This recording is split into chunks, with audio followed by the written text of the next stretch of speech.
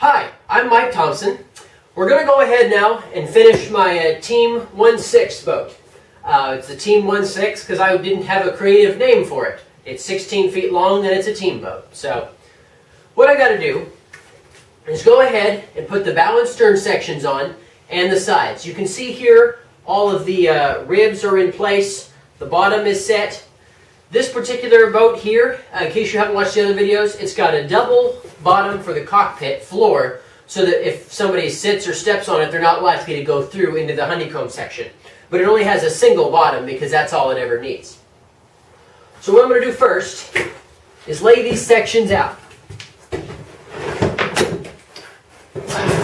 running out of room in here, but the bow and stern simply just snap together essentially.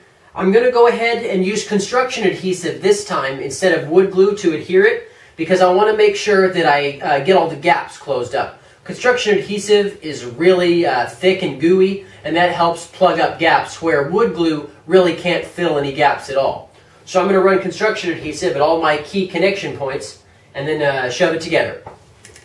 So I'm going to just shoot a bunch of adhesive in here, and it'll obviously spread itself out once it gets in place. And you can see how much it sticks up.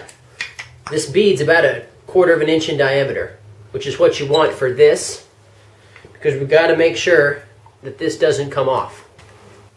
So now you can see here we've got the glue everywhere we need. And now we're just going to butt these two pieces together.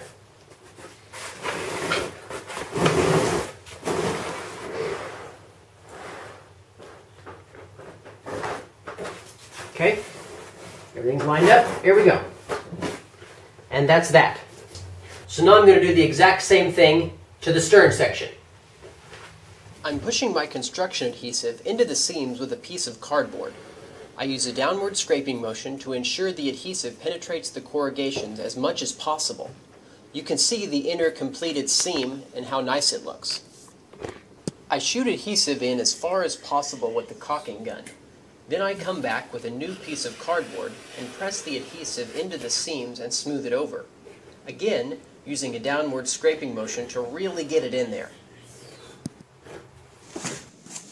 First thing I'm going to do is tip this up on its edge and put some essentially chocks underneath it to keep it from tipping. Because I need gravity in my favor so that I can get clamping pressure on this wall piece. If I set it like this, I'm going to have to come up with a bunch of ways to apply sideways pressure over a 16-foot length, and I just don't have any way to do that. So I'm going to use gravity because I have that in most places of the shop. Now, the one thing I need to do before I continue is trim the side down just a little bit. I left it still about 1.5 inches too long, so I'm going to center this up and trim each end so that it matches the bow and stern wall sections.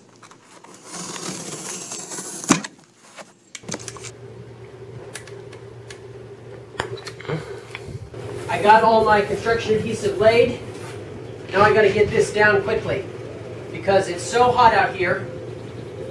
This stuff wants to set really, really quickly. It's okay to use masking tape to hold the cardboard while the glue dries.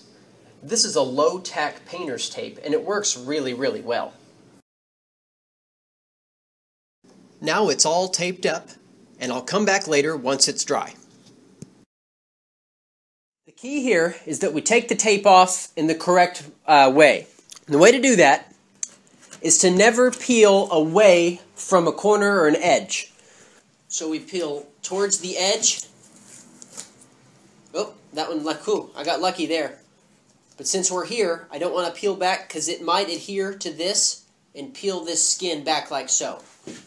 So then I grab the bottom, do the same, peel to its edge, and then peel back this way to avoid tearing off the skin of this piece right there. The joints are all dried up. Now it's time to go ahead and paint this thing. I've got about 5/8 gallon of Valspar left. That should be plenty to do this job. This was left over from last year, so this is going to default to red. I'm going to paint the bottom first. Now the reason for this paint is going to probably drip over the edge. And when it does, I want to make sure that the last coat of paint, which will be the sides and top, covers up the drips from the bottom. I'm going to start down there and work my way this direction, keeping all my strokes parallel to my grain. When I get to an edge, I use the same scraping motion like I did with the adhesive to help push the paint down into any gaps that might be there. I then paint the middle, making sure that my strokes are parallel to the grain. Well, the paint job is complete. I'm pretty much going to row in this position. It's going to look a lot like this. The water will come up halfway or so when it's full of people. The only thing left to do now, looks like there's a few touch-up spots right in here on the floor that I just missed, probably due to bad lighting. I'll touch those up with the red paint, but what I'm going to do is flip this thing over. We're going to varnish the bottom for the same reason we did the bottom paint first. I'm going to varnish the bottom so that any drips will come along this side, and then I can finish over them. That way it just looks a little bit better. Well, it's time to finish this up. We're on the home stretch. Now I'm going to start to varnish it the same way that I did with the paint. I'm simply going to start at the back of the shed and work my way forward, doing the entire bottom and making sure that all the edges are really sealed up. I've transferred some varnish here into this little bean can. So what I'm going to do for starters is making sure that all my edges are done really well. So I'm going to go around this portion and do that, and then of course finish up with all parallel to my grain brush strokes up and down like this. So what I'm going to do right now is flip this thing over and varnish the top and the inside.